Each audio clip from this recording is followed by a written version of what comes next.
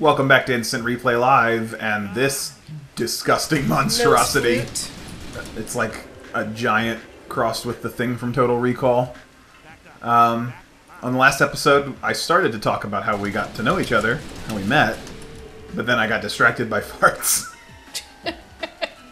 Which is often the way, isn't it? True story. Yeah. So, I feel like gaming has been a part of our relationship for as long as we've been together.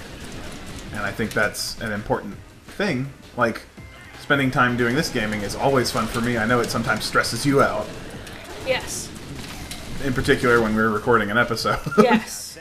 It might turn up the anxiety a little bit more. A little. But I took Rescue Remedy before I started filming. Really? Yes. Doesn't surprise me. But, like, our first get-together was because we were doing this thing with a bunch of the other people at the pet store, where I was gathering everybody to get together and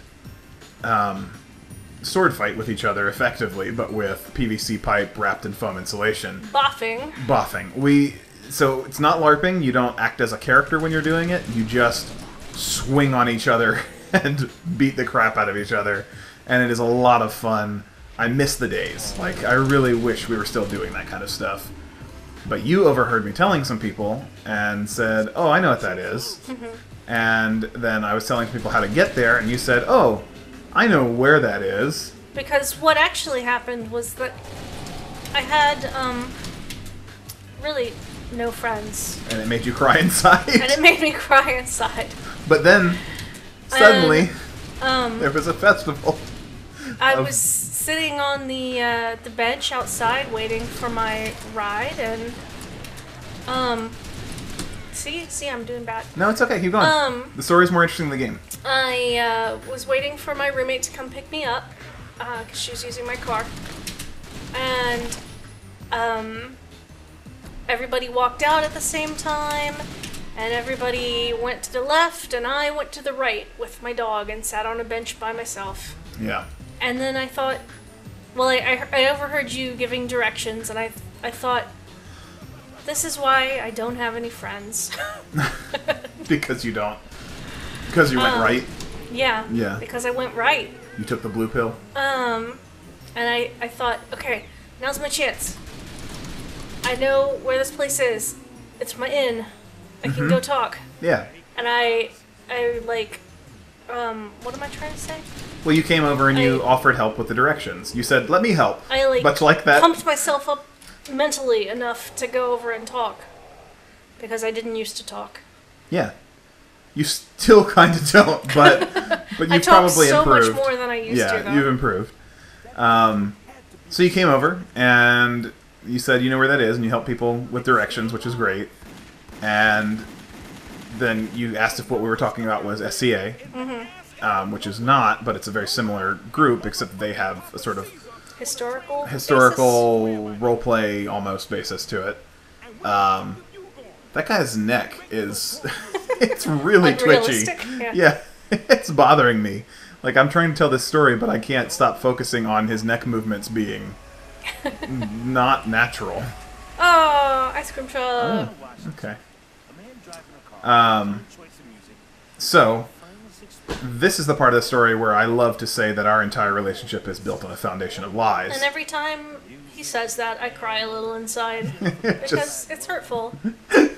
Well, because you specifically lied. And the first time I didn't feel like I was lying. The first time we invited you to hang out, you were like, oh yeah, I walk my dog by there all the time. I'll come over. Or maybe I'll come when I'll bring the dog. And instead of just saying yes to coming to hang out. Well, because I didn't know if I was going to at that point. Right, exactly. And so... Because I didn't do things by myself. So you walked the dog out. I tried to get my roommate to go with me, and she didn't want to. And you still took that courageous leap. And I did. It was a big day for me. And look how it turned out. I know. Are you disappointed? Shit. But you brought the dog out, and we had a great time. You and I sat and talked a lot. And we beat people up with swords, and there was much fun to be had there. Yes. And then you walked Or I walked you home that night? Mm-hmm. And Yes. you thought I was totally a lesbian. Did I? Yeah. I don't think so. Uh-huh, because I asked you about one of the girls that was there. Oh, I don't think that registered. Well, you told me at one point that you thought I was a lesbian. This is... I think you're confusing things. It doesn't matter. I don't believe that, but it doesn't matter. So I walked you home, and it turned out to be a decent walk, but not unreasonable. But I kept trying to convince you not to walk me home. Yeah. Because I felt like, you know, that was unnecessary. And you assured me that you would walk me home even if I had been a small dude. Yeah, that was my very God. Yeah. I was just saying people shouldn't walk alone in the city at night, which I think is true, even though that meant that I had to walk alone afterwards. In the opposite but I'm a direction big of dude. where you lived. But I'm a big dude, so it's a very different thing. So I can't believe I said that though.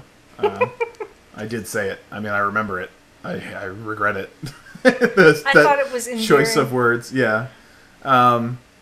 Anyhow, oh, there's a Minotaur. Of course, I thought anybody talking to me at that point was endearing. So we got together after that, specifically because I wanted to ask you for, into relationship mode, and you needed a roommate, and that was super awkward because we ended up moving in together immediately. I wasn't really in relationship mode at that point. But I was. And you are a bit younger than I am, and I didn't think that you would be interested in dating the older women's. So you asked me to move in. I said I can't because we ended up moving in together anyways. The whole point of this story, the whole thing I've been trying to drive to, is that then, after I moved in, I found out exactly how far you walked the dog every day, which was to the field that was one house down. That's because I stopped walking the dog once you moved in. No, you never walked the dog as far. You're going to try to keep this going now, 10 years later? You just said everything was built on ice. How can I stop now? Yeah. So, you never walked out there with the dog, specifically. And I did walk a lot, though. Yeah, sure. I mean, but you didn't bring the dog out there as part of your regular walk, like you said, all the time I do. Yeah. And I think my story stands. Anyhow, then we started playing role-playing games. Well, we started playing role-playing games before I asked you out, but that was the other... You're playing a vampire LARP. Yeah, the vampire LARP and the adventure, like 1920s pulp era tabletop role-playing game. And that's the kind of woman I knew I wanted. Sucker. So, now we have 2 minutes to kill. I ran out of time to tell that... I ran out of story. Yeah. We've been together ever since. Well, we broke up for like 48 hours one time. That's true. That's not a happy memory. But it's truth. It is. I think it made us stronger. Sure. Like, getting back and then, realizing that the absence was a real problem. Yeah. It's, it takes not having something a lot of times to know that you want it, I guess. And 10 years later, what have we done? It did take us a long time to get married. The dog is whining in the background. The dog is, very upset that we're focusing on this boring story, I guess. Yeah. Not being entertaining at all. She wasn't around for any of that. She doesn't care. No. Much like everyone who listens to this show. Good point. Good point. So. Will there be cake? Cake? What? Was that in the game? I mean, will there be cake was? Okay. But they already know that. They already know that! No, stop. Don't do that. Oh. Vegetarians need not apply. Haha. What? Sometimes I forget to talk into the mic, and instead I look at the person that I feel like I'm talking to, and then he makes faces at me. Well, sometimes you deserve to be... Bad faces. You deserve to have some faces made at you. I don't know. No, God, so much cutscene. I feel like this whole episode was cutscene. Cutscene and our terrible storytelling. That's what you get on Instant Replay Live. Thanks for watching. We'll pick up next time. Look, there's a cow. Part of a cow.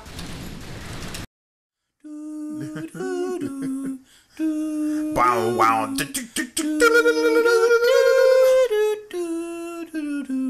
Really kick it. Kick Yo, it. plans, free stroke, Sonic Golf. Sonic Golf.